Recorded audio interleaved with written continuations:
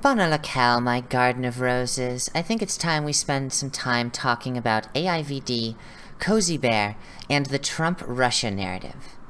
Now, Dutch news outlets are blowing up this evening with the story that Dutch Military Intelligence Services, or AIVD, were the first to notify U.S. intelligence agencies about Russian attacks on the Democratic National Committee in 2015.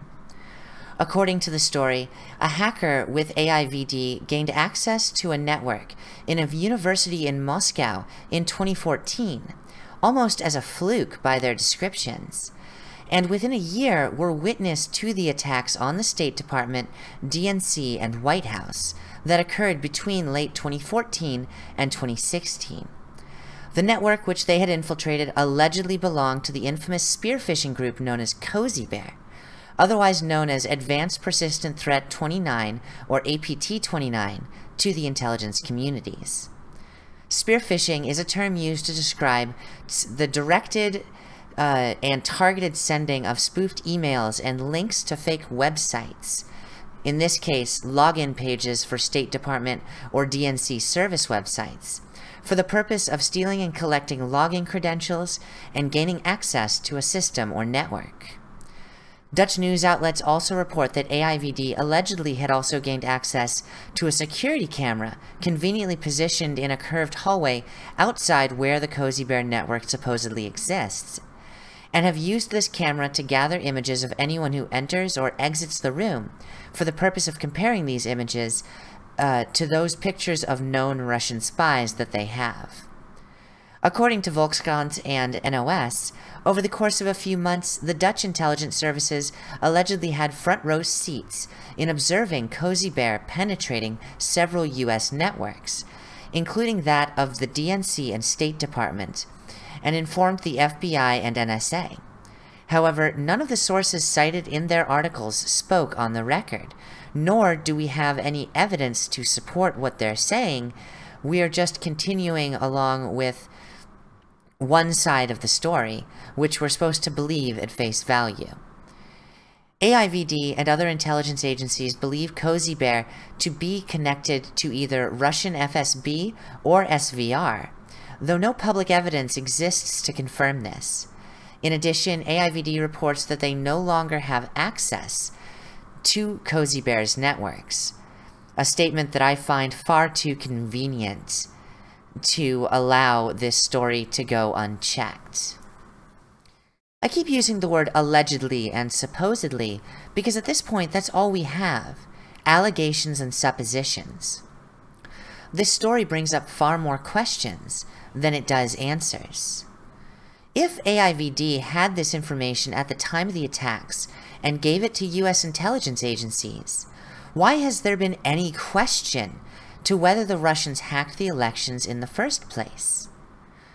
Wouldn't this information be the smoking gun which every investigative journalist and intelligence agency has wanted? If the networks that AIVD infiltrated were so nondescript at the time, what led them to maintain observation on them for nearly a year before any actionable intelligence was obtained from them? Cozy Bear was announced as the hackers by CrowdStrike, one of the intelligence assets connected with the DNC and connected to the anti-Trump dossier, which has been largely proven false, back in the summer of 2016. Why has it taken Mueller 6 months and the FBI more than a year and a half if they have the evidence sitting right in front of them? If a group of spearfishers, hackers who use these targeted faked websites and emails to obtain login credentials for their targets, and whose networks operate out of a university network in Moscow, were capable of penetrating U.S. government networks, why has nothing been done nor spoken about regarding this for more than 3 years? Even if this AIVD fluke story is true, what does it actually have to do with the election? It's not uncommon for intelligence agencies to keep tabs on other governments, even allied governments, as shown by the fact that AIVD was actively searching and hacking into networks in Russia as well as other countries back in 2014.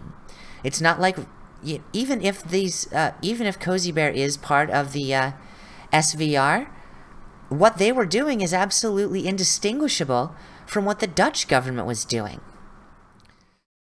And despite Hillary Clinton trying her damnedest to blame her loss on the DNC hack, none of what is described here is an active attack on the election, merely attempts by so-called hackers to gain observational access to U.S. networks. Given there were multiple sources for Hillary Clinton's emails, and most of the emails didn't come from Russian sources, but rather unnamed sources who leaked to WikiLeaks, including Seth Rich and the Guccifer 2.0 documents, not to mention the amount of classified information which was illegally transferred over insecure networks and revealed by the release of Hillary Clinton's emails. Faith in Clinton's ability to lead has been in question throughout the election and led to her loss. The fact of the matter is, this story is just another part of attempting to look good in the current narrative, because many people believe the Trump-Russia collusion narrative, even though there's no evidence to state that Trump and Russia colluded. There's no evidence to show that Russia hacked the elections, merely kept observation on our country during the time of the elections. And at this point, I'm left to wonder how this does anyone any good, why they're even sharing this. None of this evidence actually confirms any story, as I've previously stated. What we're seeing here is a big, exciting story. It's like watching the movie Hackers for the first time if you know nothing about fucking computers. And oh, this group of crackshot hackers that no one knows about because the AIVD has no long history of successful attacks or information gathering, are making themselves out to sound like the heroes that tried to save the Americans from attacks, when really all we're getting out of this is information about that was dismissed a year and a half ago when CrowdStrike tried to share it. CrowdStrike, of course, being a company that is renowned for being connected to releasing false information to intelligence agencies and the DNC as well. So, I mean, what else do we have to look at here? Because they're not giving us any evidence, merely narrative.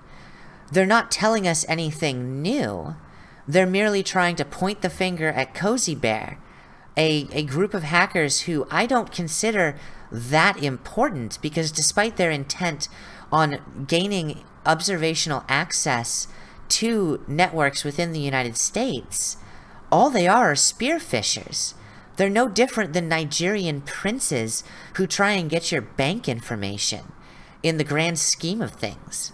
They aren't capable of, if they were capable of anything great,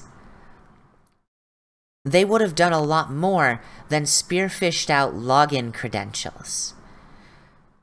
There's no strong evidence to state that malware was placed on any systems. There's no strong evidence to state anything of the sort. And what we're left with is just more a beautiful story that people can think of, especially the Dutch, can think of as great and wonderful acts on the part of their intelligence services, without any evidence to back it up.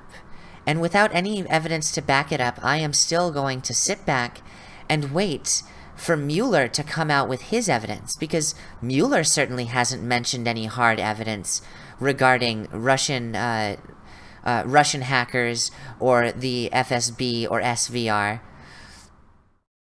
And since when are we trusting CrowdStrike to begin with? Since when are we trusting any intelligence agencies at this point, considering the amount of control they've tried to exert? They had this information since 2015 and have done nothing about it except whine and cry, "Oh no, the Russians are hacking us." Are our intelligence agencies really so weak that they can't make CNN, for example, which the CIA has had yearly $600 million contracts with for the sake of releasing propaganda and intelligence leaks alike, come forward and explain this in a direct and straightforward way. Why are we hearing this from the Netherlands? The reason is, it's very likely completely false and just more of a story to comfort people in their thought that Donald Trump was illegally or unrightly elected president. Unfortunately, that's not the case. Whether we like it or not, whether anyone likes it or not, Donald Trump is our president, and he has greatly improved our economy. He has greatly improved the job market in the United States. He has cut down on bureaucratic red tape, and he has fought with a very, very secretive FBI, a very troublesome Democratic half of Congress, and all while having every odd turned against him.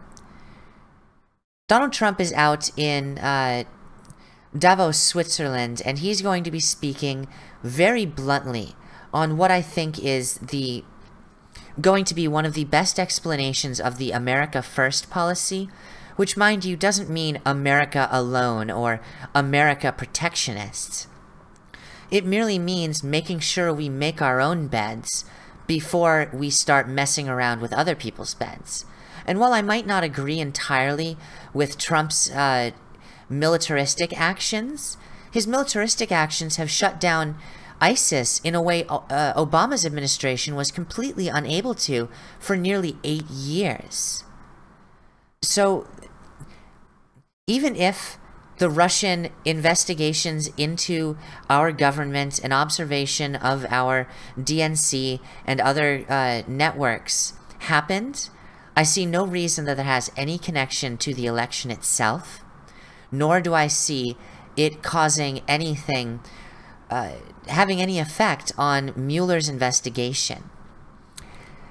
In the worst case scenario, all of this is true, and everyone is being misled by manipulation of the story to make it sound like Russians hacked our elections, when in reality, Russian hackers gained observation into the US government, just like the Dutch intelligence services gained access to the Russian government, the US has gained access to the Dutch government, and so on, and so on, and so on.